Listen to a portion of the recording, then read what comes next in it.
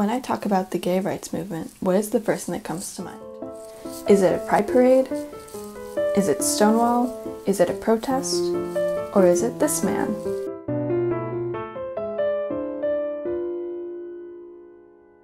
This man is Harvey Milk. He was a supervisor in San Francisco, a gay rights activist, and was one of the first LGBT people to be elected to political office in the United States.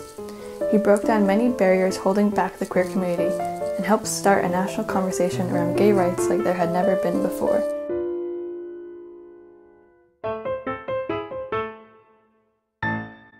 The queer community has made immense progress in the past 50 years.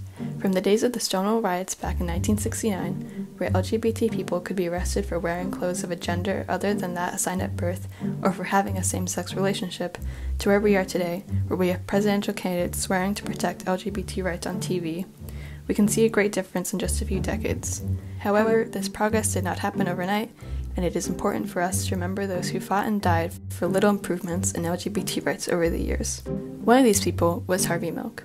Harvey Milk was born in 1930 in Widmer, New York. He knew that he was gay fairly early on, but did not tell his family, friends, and co-workers in order to keep himself safe in a very conservative time and family. He instead buried any signs of his gayness and joined the Navy during the Korean War, becoming a lieutenant. This only lasted about 2 years, as he resigned from his post and was later less than honorably discharged in 1955. Following his resignation and discharge, he worked on Wall Street for a number of years, continuing to be closeted to most that he knew. While working on the Barry Goldwater presidential campaign in 1964, Milk met a man whom he would start a relationship with, and followed him out to San Francisco in 1969 after he was cast in a production of Hair. San Francisco had been known to have a large queer community since its founding, with that community only growing as soldiers were dumped in its ports after being discharged from the military for being queer. This queer community was very prevalent in an area called the Castro, and Milk seemed to find a calling in the centralized community. Milk opened a camera store, Castro Cama, in March of 1973 with his then partner Scott Smith. The store would serve many purposes besides just selling cameras and film over the years, including a polling station during elections and a meeting place for queer people. Milk first ran for city supervisor in 1973, after realizing that his interest in politics and anger at many current laws could be used to make a difference. Milk got quite a lot of media attention during this campaign due to his personality and looks, but many were thrown off by his extremely liberal policies and his hippie look. Milk lost the election, coming in 10th out of 32 candidates running in the city. Just 2 years later, he reconsidered his approach to campaigning, cut his long hippie hair, and ran for supervisor again. Milk lost again, finishing 7th, only one place away from a seat on the Board of Supervisors. Following the second loss, Milk landed a place in Mayor George Mosconi's cabinet. However, he was forced out after announcing he was once again running for public office. Only this time he was running for California State Assembly. Milk lost yet again, but it was closer than ever before. He only lost by 7,000 votes.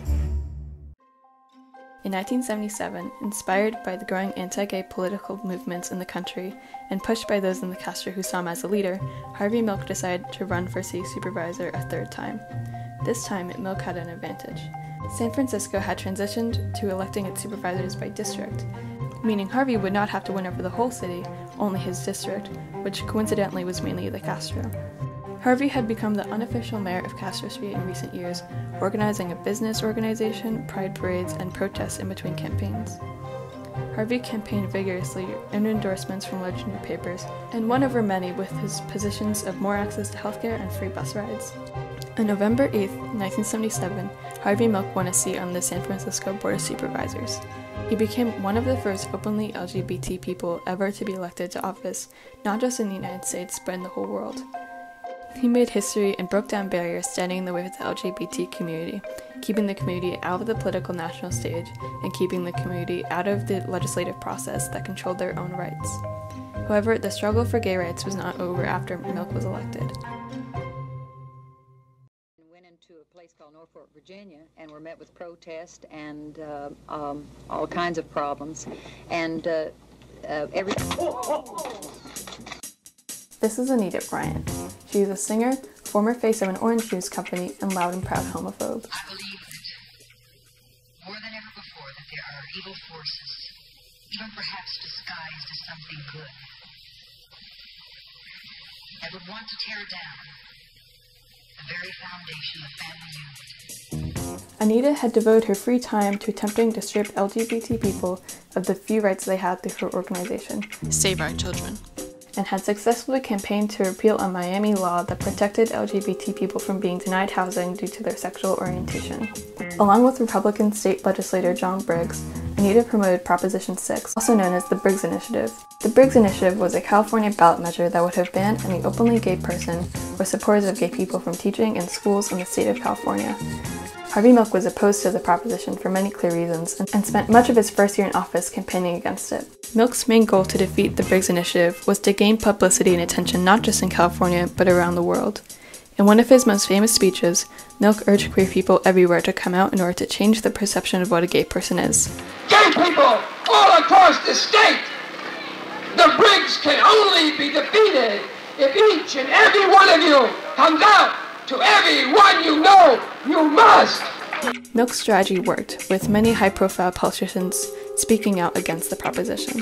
On Election Day 1978, the proposition was defeated by over 1 million votes, another victory for both Milk and the gay community as a whole.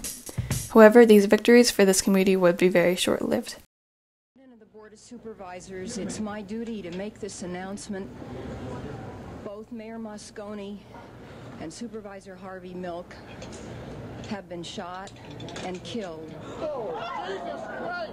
The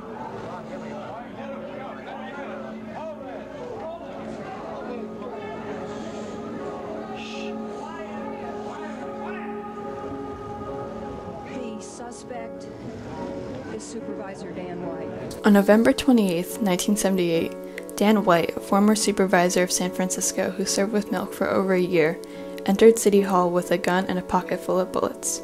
He went to the second floor where he demanded his job as supervisor, which he had given up a few weeks earlier due to low pay, back from Mayor George Moscone. When Moscone told White he would not be giving his job back to him, White shot and killed the mayor. White then went to the supervisor's office, where he shot and killed Harvey Milk. As supervisor, he had sworn to cleanse the city of deviants and held a grudge against Milk, voting against anything he proposed, including the biggest LGBT civil rights bill in the country. The assassination sent San Francisco into a deep state of mourning and disbelief, with over 30,000 people marching in a candlelit vigil from the Castro to City Hall in honor of Milk and Moscone. However, this state of mourning and confusion shifted after the verdict. White was found guilty of voluntary manslaughter, the most lenient sentence he could receive, with a maximum prison time of just 2 to 5 years. This was credited to White claiming that junk food, especially Twinkies, had made him insane. The queer community saw this as a mishandling of justice, and their pain transformed into anger. By the end of the night, the clash between thousands of San Franciscans and their police department left City Hall and countless other buildings wrecked, cars burned, and 140 injuries. The night of May 22nd, deemed the White Night riots, were the most violent protests from the gay community since the Stonewall riots a decade before. The next day, on what would have been Milk's 49th birthday, another protest occurred, although this time it was much more peaceful. Over 20,000 people gathered in the Castro to celebrate and mourn Harvey, his life, and his activism. Harvey Milk pushed the gay rights movement ahead by years. His activism helped break down invisible but substantial barriers restricting the LGBT community and brought the conversation around LGBT rights into every household in the country. Although the risks involved with simply being an openly gay person this time in history, especially one with such a large platform, ended up costing Milk his life, Harvey Milk did not die in vain. His life and death acted as a catalyst for the gay community going forwards, empowering countless queer people around the country to come out and stand up for their basic rights. Although he's been dead for over 40 years, Harvey Milk lives on. He lives on through the Presidential Medal of Freedom given to him posthumously. He lives on through the Oscar-winning movie about his life. He lives on through Harvey Milk Day and the USNS Harvey Milk, and countless other places, organizations, and more that bear his name. But most importantly, Harvey Milk lives on through every person still trying to break down the barriers holding back the LGBT community around the world.